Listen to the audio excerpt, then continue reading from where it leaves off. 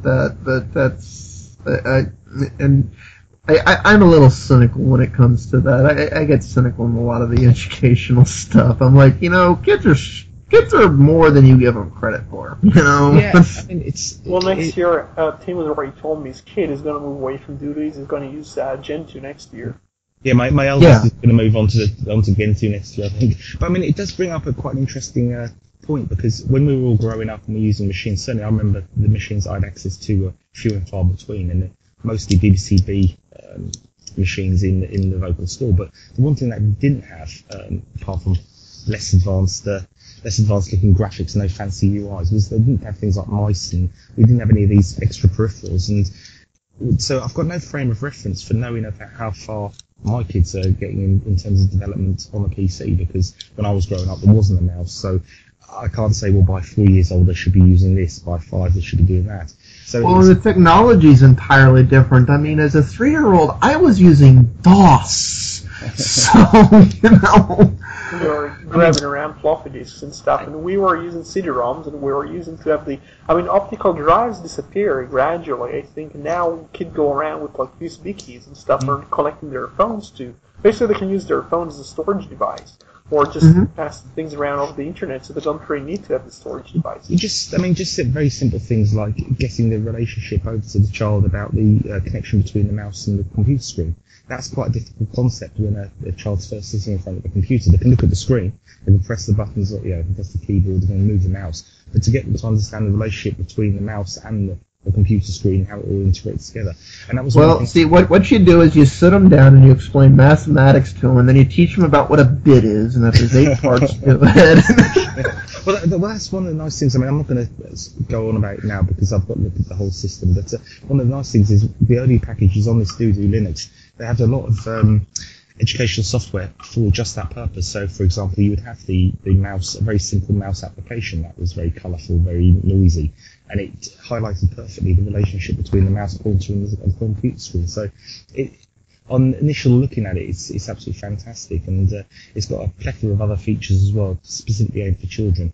And the distro itself sits quite happily on a USB stick, which can be thrown into our netbook downstairs whenever the kids want to have a go on the machine. So it's going to be very interesting to have a look at it, and certainly any advantage I can get to introduce my children to the world of computing, especially in this fast-moving era where if you don't keep up with it, it's not really a problem because you can introduce yourself to new technologies. But if you ever decide to do anything more advanced, certainly programming now and coding your computer system is a far more complex subject than it was when I was doing it on the Amiga.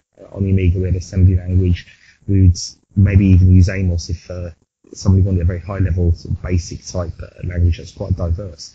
But nowadays, you've got so many different languages and SDKs and you say that on languages, but I mean, when I'm teaching myself C here, and when I start going through C, I'm looking at the syntax of the code. I'm like, hey, I use syntax like that in PHP. And so, I mean, they have things in common. Oh yeah, no, I don't mean the actual languages themselves. I mean just the diverse scope of languages. I mean, we've got Ruby, you've got Python, you've got C, you've got Java. Now, in the days when we were young in the bedroom coding, you were just a teenager, you just got your brand new Amiga computer. Really, the choices open to you for development were quite limited, and one could argue that was a far easier environment to learn to program in. You start learning Python, then somebody comes along and says, no, you won't be doing that, you want to look at this, and it's rather more convoluted now, development. Well, and more now, what we're moving over to, even in the Linux side, is you don't actually learn to program. You learn to use somebody's pre-ready framework. Yeah. And so, I noticed this, and it's certainly for people like myself who, my real computer enthusiasm was in the days of the Amiga, when I had more time, when I wasn't married, I didn't have kids, and I was able to sit in my bedroom for 5-6 hours at a time, plugging away as was ever. And now, when you come yourself out of the loop, and you come back to it years later, it's a very different world and a very different ecosystem to be in. And yes, very, very, very strange. What we'll do now, I think Roy has another track for us, and then we'll move on to our final talking point of the evening. So, Roy? Yeah, well, the next one is government. government name, Spontaneous Lover by, hopefully I pronounce this correctly, it's Rockwell Knuckles.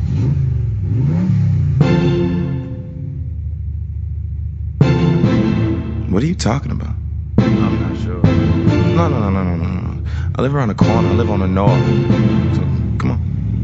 Loudmouth, well-built woman got me all distracted, begging for attention with her friends acting dramatic. Usually the women I'm into are upper classic, but in my past these the type of women I've attracted. Next thing I know she and I are drinking, clinking glasses, being disrespectful, talking about how fat her ass is. Fact that you laugh ain't the half of it. She don't know my government, who wants to see where I live for the fun of it. Paid off my tab, told Grant I'm gone, walking toward the whip. Ain't off the lot and already she's teasing and touching it. Ask me what I want, young lady, I would love to freak you, then feed you, drop you off and tell you it was nice to meet you. Now fix your face. She don't know my government. She don't know my government. She don't know my government. She don't know my government's name.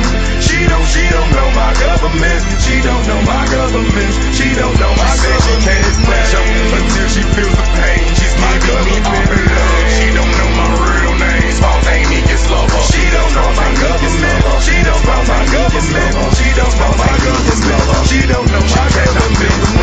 Until she feels the pain. She's giving me all her love. She don't know my real name. Spontaneous lover. She don't know my government. She don't know my government. She don't know my government. She don't know my government. She love the way I kick game. She don't know me as Corey. She call me by my nickname. Anyway, back to the story. We swerving, so I switch lanes. Liquor put her in position where she can forget shame. Now I got her in my house, on my couch, and she's feeling that. Cell phone ringing, interrupting. Beaky, I will hit you back. She getting nosy, all in mind, asking who was that. My brother on business, you ain't got nothing to do with that. Taking, she'll keep coming back. Just sit back and you relax. My life kinda crazy, baby. I don't know how you'd react. We'll do what we do, in fact. Turn the volume to the max. Then I'll send you home a single lady, nothing new attached. Cool with that? She don't know my government. She don't know my government. She don't know my government. She don't know my government's name. She don't know my government. She don't know my government. She don't know my government. She can't express until she feels the pain. She's giving me all her love. She don't know my real name. Spontaneous lover. She don't know my government. She don't know my government. She don't know my government. She don't know my government's name. My government name.